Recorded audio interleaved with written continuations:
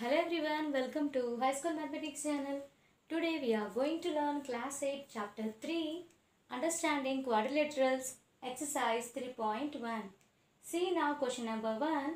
Observe the given figures. Now we have to classify each of them on the basis of the following. First they have given simple curve. If you observe the given figures, first one, second, fifth, sixth and seventh one are having simple curves.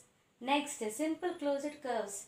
The figures 1, 2, 5, 6 and 7 are having simple closed curves.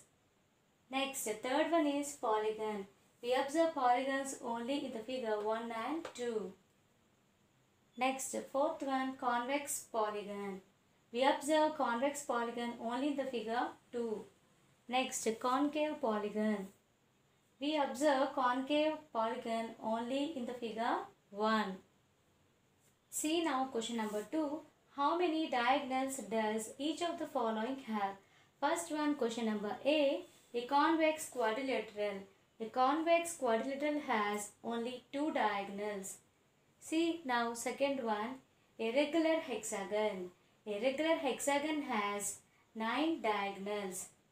See now C. A triangle. A triangle has no diagonal, so we represent here 0. If we observe in the figures, we can see that a convex quadrilateral has 2 diagonals and a regular hexagon has 9 diagonals and triangle has no diagonals. See now question number 3. What is the sum of the measures of the angles of a convex quadrilateral? Will this property hold if the quadrilateral is not convex? Let us see the solution. Let ABCD be a convex quadrilateral. From the figure we infer that the quadrilateral ABCD is formed by 2 triangles, that is triangle ADC and triangle ABC. Since we know that sum of interior angles of a triangle is 180 degrees, the sum of the measures of both the triangles is 180 degrees plus 180 degrees, that is 360 degrees. Let us take another quadrilateral ABCD which is not convex. Now we shall join B and C such that it divides ABCD quadrilateral into 2 triangles, that is triangle ABC and triangle BCD. In triangle ABC, angle 1 plus angle 2 plus angle 3, that equals to 180 degrees by angle sum property. See now in triangle BCD, angle 4 plus angle 5 plus angle 6, that equals to 180 degrees by angle sum property of triangle. Therefore angle 1 plus 2 plus 3, next angle 4 plus angle 5 plus angle 6, that equals to 180 degrees plus 180 degrees. That implies all these angles together, that is 360 degrees. Here angle 1 means angle A, angle 6 means angle D, angle 2 plus 5 that is angle 2 plus 5 that is angle B, angle 3 plus angle 4 that is angle C. Therefore angle A plus angle B plus angle C plus angle D, that equals to 360 degrees. Thus this property holds only if the quadrilateral is not convex. See now question number 4. Examine the table. Each figure is divided into triangles and the sum of the angles deduced from that. What can you say about the angle sum of a convex polygon with number of sides? A equals to 7, B 8, C 10 and D n. Let us see the solution.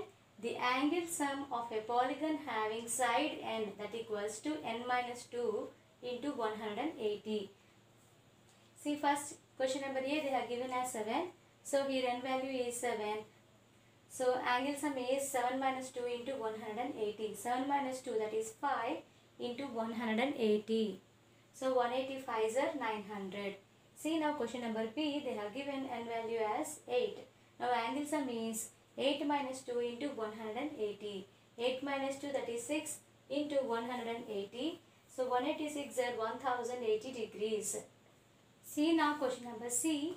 Here n value is equal to 10. Then angle sum equals to 10 minus 2 into 180. n minus 2 that is 8. So 8 into 180 that is 1440. Next question number D, they have given n value as n only. Then angle sum of the polygon that equals to n minus 2 into 180. See now question number 5. What is a regular polygon? State the name of a regular polygon of 3 sides, 4 sides and 6 sides. Let us see the solution. Regular polygon. A polygon having sides of equal length and angles of equal measures is called regular polygon. See the first one. A regular polygon of 3 sides is called equilateral triangle. Second one, a regular polygon of 4 sides is called square. See third one, a regular polygon of 6 sides is called regular hexagon. Today we have seen Class 8 Chapter 3 Exercise 3.1 1 to 5 sums. In our next video we shall see remaining sums of this exercise. Hope you all like this video. If you like this video, please like, share to your friends and subscribe to our channel.